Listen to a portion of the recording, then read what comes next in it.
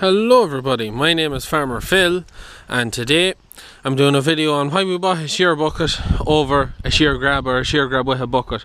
This is a user request or a subscriber requested video, so please, if you have any videos you'd like to see me do, hit me down in the comments down below and I'll try and get to them whenever it suits or as soon as I can. So as you can see there, we have a Pro Dig shear bucket for the teleporter. We bought it 2 years ago. Yeah, it's 2 years ago we bought it, and the main reason we bought the shear bucket over a shear grab, or a shear grab with the bucket that slides into it, is because we feed a lot of whole crop and maize silage as well. Well, we don't have any maize silage this year, but hopefully we'll be growing some this year. That's the plan anyways. But that was the main reason, because with the tines in the bottom of a standard shear grab, you end up losing some of your feed through it, because the whole crop is just that bit finer and you lose a bit of grain, and same with the maize, it just sort of shakes out of it. With the shear bucket, that can't happen. That was really and truly the main reason why we bought a shear bucket over the shear grab. The shear bucket, we'd be quite positive that it holds every bit as much as the shear grab. It holds a tremendous amount of stuff. Like, it does exactly the same job. It does leaves a nice square edge on the pit, and saying that, no, our pit is very near the back wall. So but on that front, with our silage the pit running out, we still have a lot of bale silage, and we have another small pit of whole crop to be used as well. You could say the backup. So, but anyways, it does the exact same job as a shear grab would do. It's very tidy.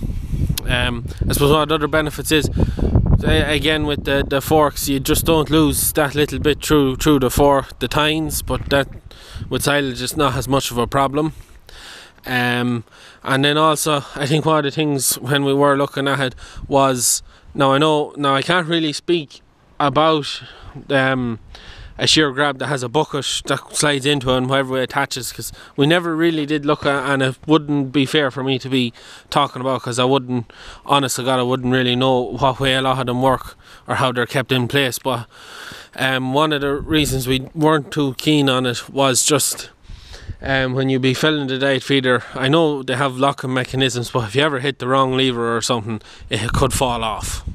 Like, that was one of the things we were a bit worried about, because on our setup we have a set of taps, so we can turn off when we put on the bucket. You can see the taps there. It turns off the automatic or the hydraulic attaching pins for putting on buckets and that, so it turns it off so we can't fall off, so it won't fall off, and we have to turn the taps to redirect the hydraulic oil to the rams for opening and closing the shear bucket. So it is, for our sake, the way we did it was the safety feature, that it can't happen to us. But that was something we were a bit concerned about when we were looking if we had gone down that road. But the main reason, as I said, we bought a shear bucket over a shear grabber, that was just because of using the whole crop. You just don't lose that much of it through. Like, with the shear bucket, you just can't lose any of it through it. And that was really, and honest to God, the main reason.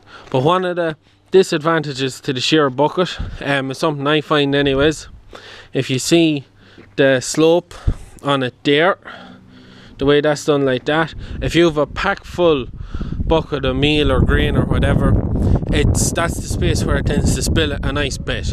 So it's something that we always do when we throw in minerals. We just sort of tidy it back in, because it just that bit there, it just leaves it a bit easier to spill out of, I suppose would be the best way of saying it. It's more likely to spill than a standard bucket when it's full.